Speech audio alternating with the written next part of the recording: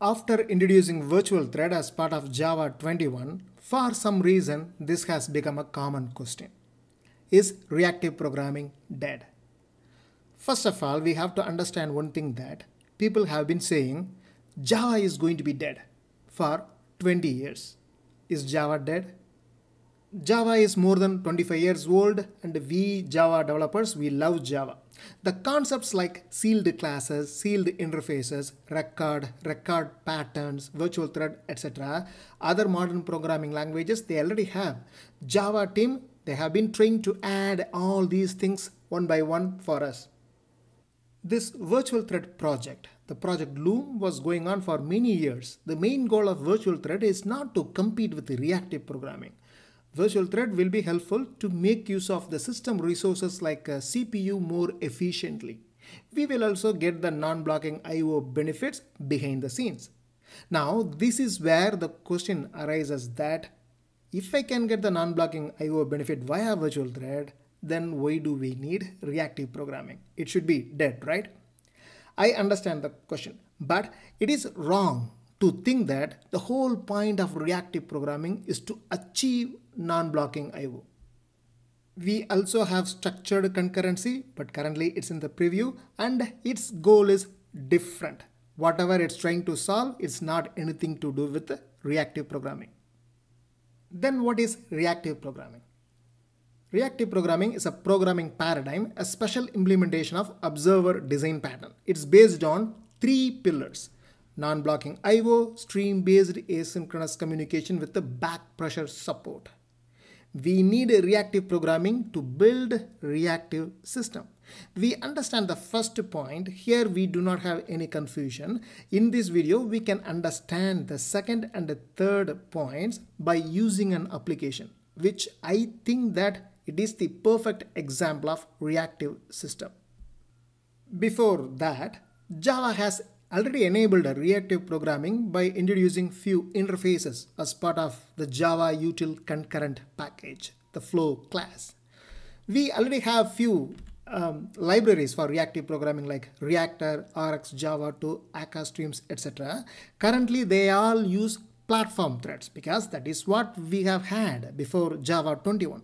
Now, as part of Java 21, since we have virtual threads, these libraries, they might start using virtual threads now. As you see, the Reactor, they have already updated to use virtual threads.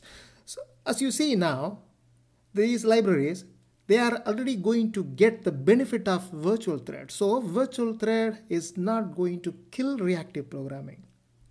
For the past 20-25 years, we have been traditionally programming like client-server, request-response. This is how we see things. This is how we have been coding. But if we consider gRPC, RSocket, etc., they can be a little bit interactive.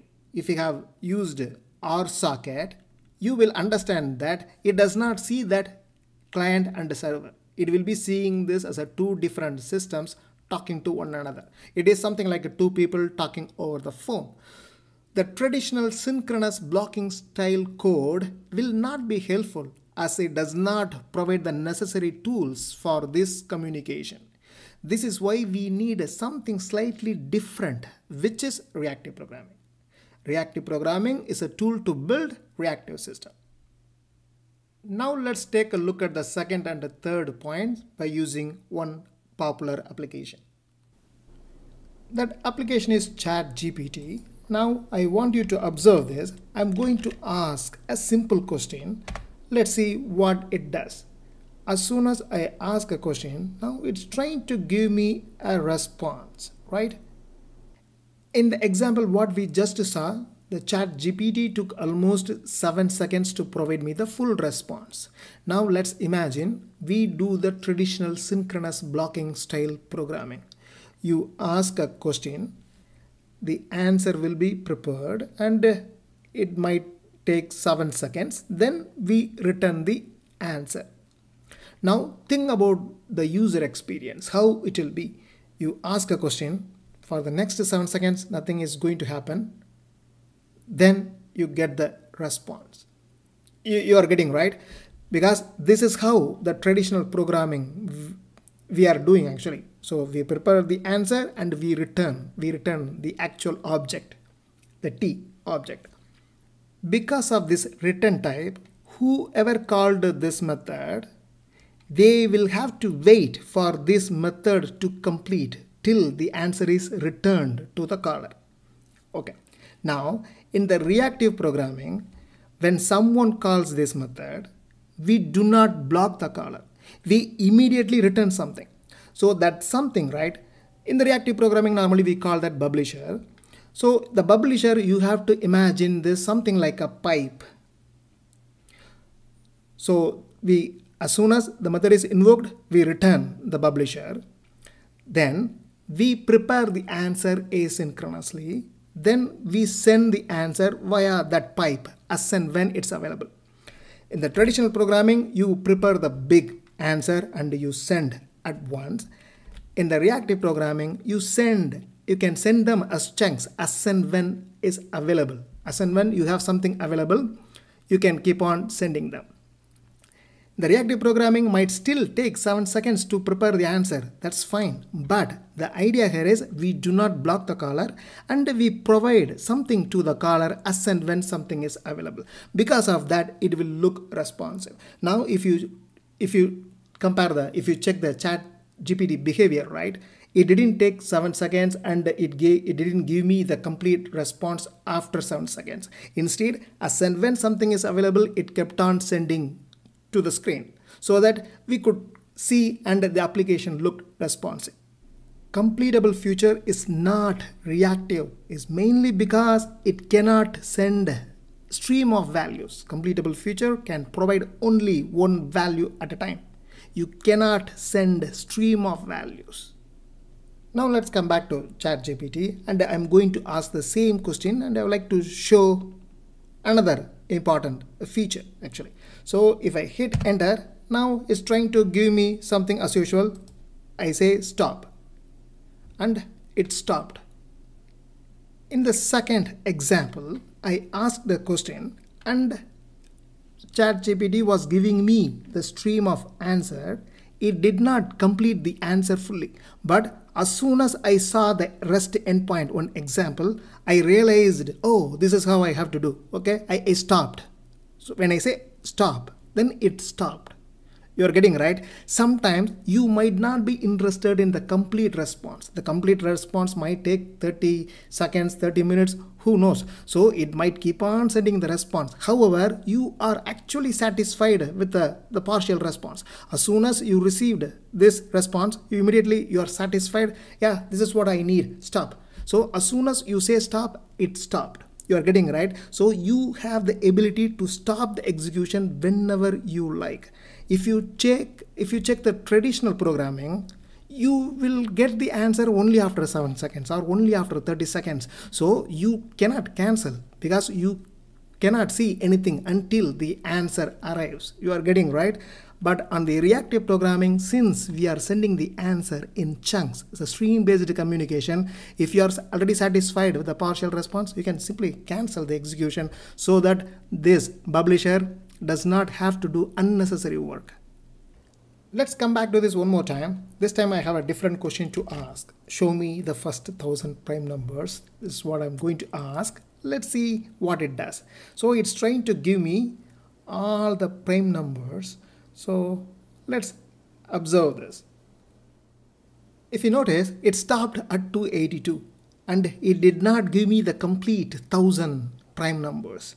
Instead, it stopped at 282 and it shows this button saying that should I still continue generating? Am I still here? This is how it behaves actually.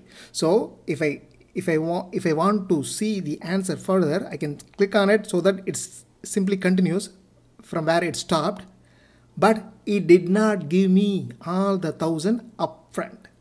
If you sit and silently observe this, it will stop at some point.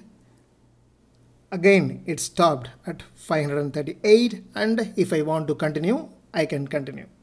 Why I wanted to show that example is mainly because that is what the back pressure is. For example, in the traditional programming, again we ask a question, we prepare the complete response, then we provide. In the reactive programming, since we do the stream-based communication, just because the caller asks, hey, can you generate 1 million items? The producer does not have to generate all the 1 million items and keep on sending them one by one. What if the caller is not using the response we are sending? So this is what we are saying back pressure. That is, you keep on generating the response. If you think that the caller is not using the response or is a slow consumer, the producer will automatically stop. That is the back pressure. So it will not unnecessarily do any work. The producer will automatically stop when it thinks that the consumer is not consuming the items. So this is something we can achieve in reactive programming. In the traditional programming style, we cannot do that. So in order for the producer to keep producing the items, the consumer also has to consume the items at the same rate. If the consumer is slow, the producer will stop producing and it will do something else. Then it will start again only when the consumer is making some progress. In this case, we clicked on the continue generating button, right? So we kind of acknowledge, or we kind of tell the ChatGPT application to keep producing. Similarly, we have to acknowledge, or we have to consume the items so that it will keep producing. Reactive programming is a tool to build a reactive system. So it does not have to be like two different methods in a class. It can be completely two different systems. The producer could be a database. So you might want to execute a query for which it might be sending the response as a stream. You're getting right? Now, if you compare this with the virtual threads and the structured concurrency, definitely virtual thread is going to help with the non-blocking I/O. However, virtual thread or the structured concurrency is not going to help with the back pressure or stream-based asynchronous communication. When we say stream-based communication, is this something like a completely event-driven architecture or something like a Kafka stream? If you ask like this, no, it doesn't have to be like that. We can also use HTTP. For example, in Spring Web Flux, that is what we use, right, is HTTP. But most of us, we are still using HTTP 1.1, but Spring Web Flux also supports HTTP 2, NETI. In the HTTP 2, we can have stream-based communication. HTTP 2 is different, a lot better than HTTP 1.1. So we can have stream-based communication in HTTP 2.